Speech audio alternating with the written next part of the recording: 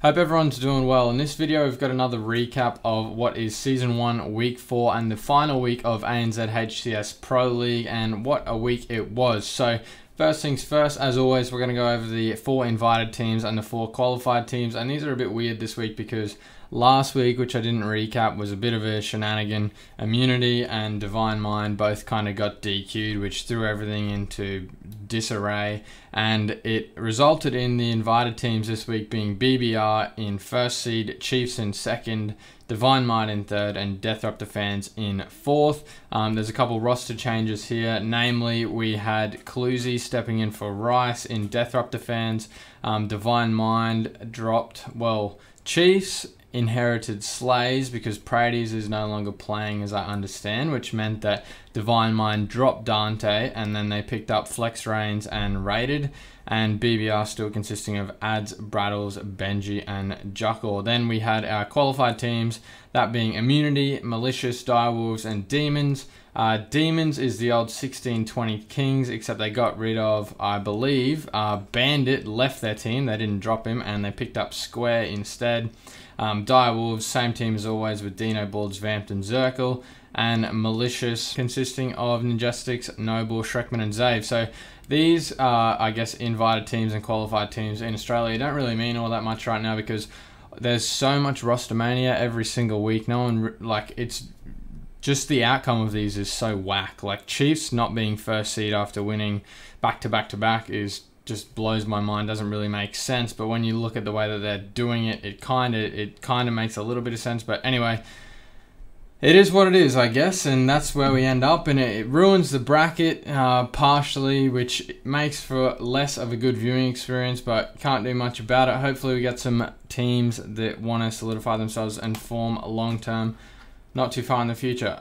Anyway, getting on with it. So our first game on broadcast was between Immunity and Deathrupt Fans in the winners quarterfinals, and our maps were Recharge, Oddball, Livefire, Slayer, and Street Strongholds. And round 1 is a dominant performance out of Immunity, managing to outslay Deathrupt Fans 46-32 in the round, which allows them to spread out however they choose across the map and play a really controlled setup-based round, giving them the 100-21 win in the round. And we saw a really nice triple, which was almost an overkill out of Voltage here, to secure a camo early on, which no doubt helped with this effort. Then Deathrupt Fans looked like they were really going to struggle in round 2 as well, after going down by 40 points early on. And Ryu was really struggling to get anything going in terms of the kills department, but Apollo showed us some signs of life with a couple of nice kills around Mangala and top elevator to get Deathrupt Fans some much needed ball time. And it turned out Apollo was the man with the plays that Deathrupt Fan needed in this round. After bringing the game to within 2 points with 10 seconds on the clock, he then decides to make a ballsy play of baiting the ball for kills, which narrowly works out in their favour. And Deathrupt Fans managed to escape with a slight lead here, 84-83, and win the round, taking us to a round 3. Which ultimately, in this round 3, it ultimately just came down to a super important kill that I think is going to haunt Voltage the rest of the week. And after being down, so the backstory of the round is, after being down 91-15, Immunity go on a huge run to bring the game to 97-75. Benno gets a triple kill around Gold Pipes, and Voltage fails to secure what should have been an easy kill on Cluzy. He was distracted fighting Benno. So then Cluzy 180 reversals Voltage and goes on to pick up the final 3 seconds of the ball time for Deathrupt Fans to win the map 2-1. And in that situation there, if Voltage won that fight, which he definitely should have, and Deathrupt Fans are then 4 dead, spawning across the map, Immunity's holding the ball in gold, they have full map control, and they can essentially do what they did in round 1, and they should definitely be able to win that game from there, but they end up losing, all on the back of a choked kill. Still, Immunity outslayed in this map 145-126 overall to lose. Benno dropped 12k damage, went 46 for 32, and Apollo was the main slayer on the side of Deathrupt Fans, only going +2. Everyone else on his team went negative. In Game 2, Livefire Slayer, what was a close ordeal, which was almost tied at 37-35 in Deathrupt Fans' favour, turned into a comfortable win for Team Immunity after Ryu makes a bit of a judgment error. He secures a snipe, when it's 37-35, and instead of running back and positioning himself and playing off of his team and trying to get snipes, he tries to do a bit too much and runs the snipe down to the camo, which is coming up, essentially gifts the snipe to immunity. Does not a lot of damage to camo, so they get a camo and they get a sniper, they get the numbers advantage, and a team like Immunity, they put this to good use, and eventually they close the game out 50-45. Benno here again with 14 kills, 10 assists, and 8 deaths. A massive game out of him, being involved in 24 kills. He was proving to be a monster for the Immunity squad. We went into game 3, which is a street stronghold, and I think Ryu made up for his poorly judged play on live fire strongholds with a dirty triple kill around B stairs, followed up by another kill shortly after to allow Deathruptor fans to extend an early 155-24 point lead. And Immunity tried their hand at a comeback, but even securing a triple cap and rockets, but only managed to get to 152 points in the end, and Deathruptor fans took the win and advanced to the winners semis to play against Demons. Moving on to the winners semis, we had Demons taking on Deathruptor fans. In game 1 was Aquarius Flag, and I thought it was a good map to see these two teams verse against, because they're two relatively new teams and you're competing on a relatively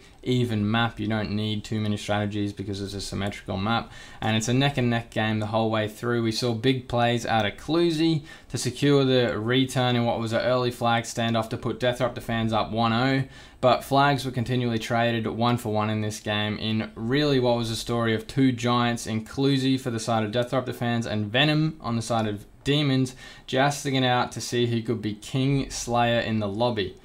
Ultimately, the crown went to Venom, who went 31 for 17 overall and secured Demons a 3-2 win in the end in what was a very exciting first match. Then game 2, what was looking to be a standard game of Bizarre Slayer with both teams trading out for most of the game. Deathruptor fans are up 46-43 but go numbers down, which allows Plasma to pick up the overshield, threatening the comeback for Demons. Cluzy though makes the play, hides on the plasma pistol inside of his house and gets the backsmack on overshield, which as it turns out was not enough to shut down the momentum of Demons, who decide to stack rockets and bottom mid whilst down 49-47 and capitalize on the desperation of Deathruptor fans to get the last kill.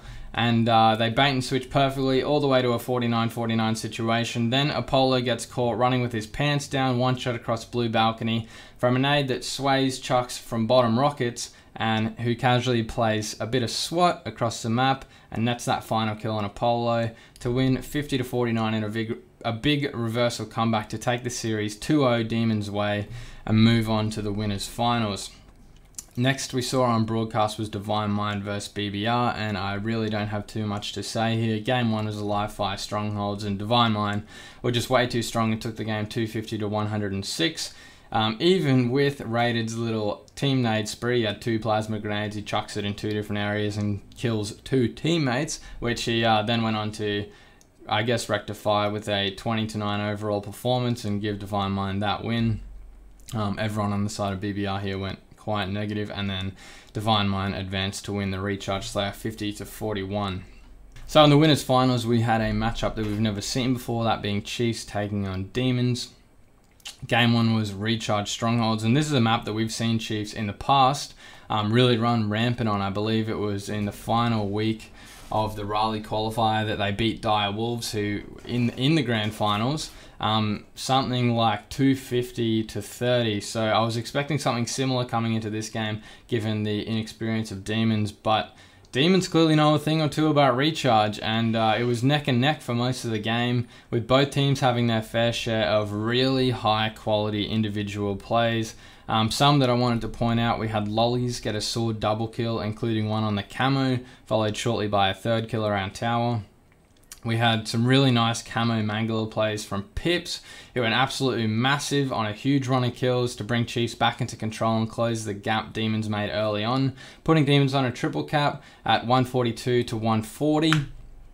And then we had, with the game on the line and Chiefs running around like madmen trying to contest the B stronghold, Plasma pulling out what was such a composed double kill on Pip and Madzi, which I just thought was absolutely disgusting. You do not do that to Pip and Madzi, but Plasma out here trying to show that he's a new gun on the block and he wants to be taken seriously. This was, I thought, one of the best plays that I saw in this competition on that week. So then at 245 to 241, with Demons needing 5 points and Chiefs needing 9 to take the win, Lollies picks up a kill on Barcode with the camo, kills Pip in C, and then kills Barcode again on respawn to single-handedly cap C and put Chiefs 3 dead, all for Chiefs to get a god spawn in A and somehow manage to close the game out 250 to 248. Regardless, Demons definitely showed some serious potential in this map, especially Lollies and Plasma, who had the tempo of the map down pat, being aggressive early on to keep pushing their advantages and rotating on Chiefs, and it was looking to be the start of what was a really good series. So we had